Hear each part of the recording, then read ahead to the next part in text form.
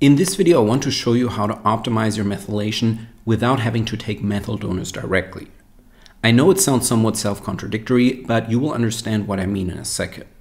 The video will be especially helpful for anyone that has problems taking normal methylation supplements like TMG, Methylcobalamin, or SAMe.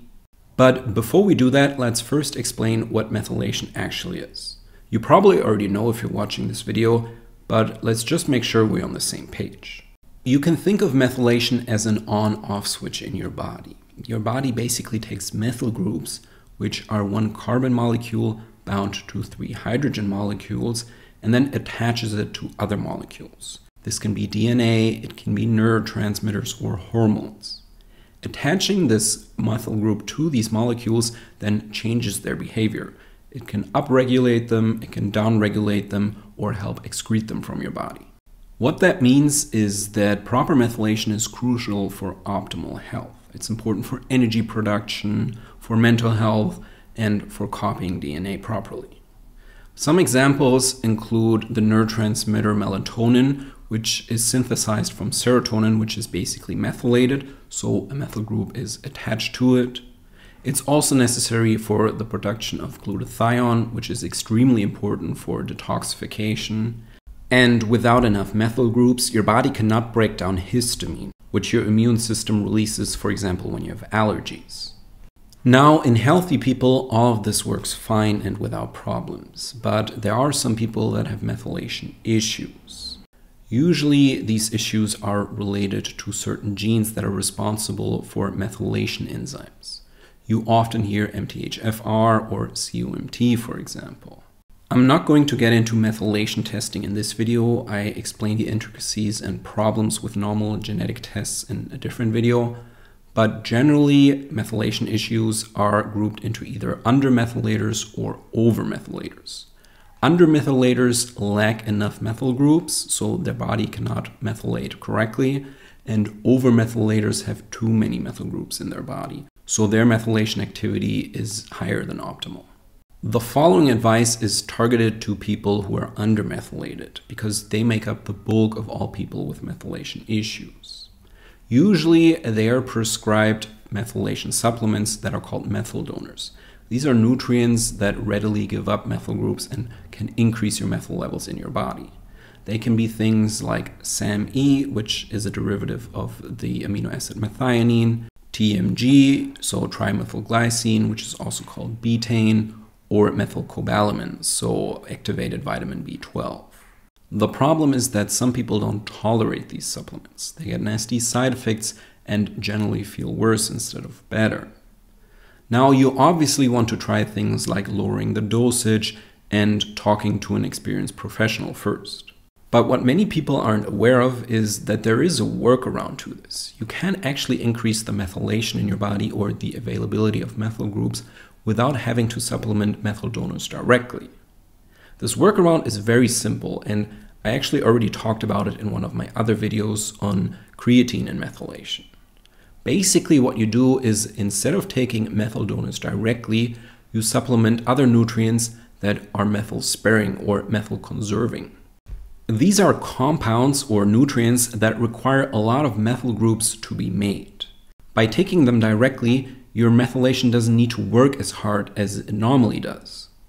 Basically, instead of taking the raw materials, you take the end product for which the raw materials would have been used up. And that way you free up methyl groups that can be used for other reactions in your body. The most important nutrients / compounds here are creatine, phosphatidylcholine, carnitine, and melatonin. Now, of all these compounds, by far the most important is creatine. I've seen figures from 40 to 70% of methylation being used up just for the synthesis of creatine in your body.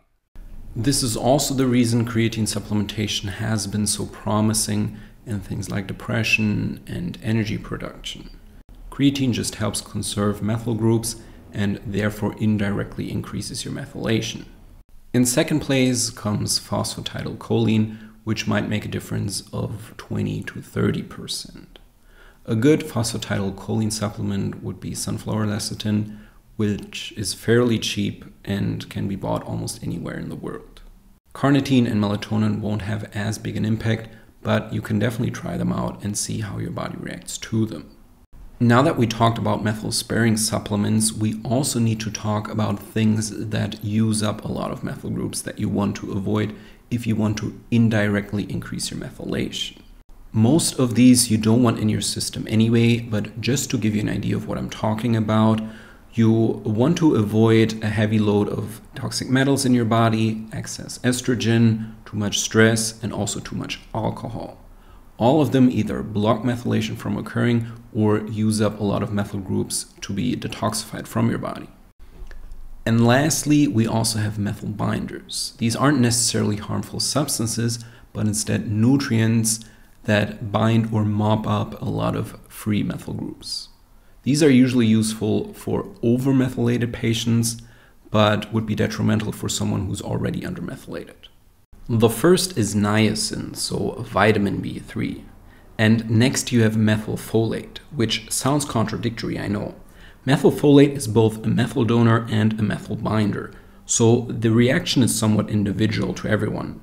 But in some people, the net effect can definitely be negative.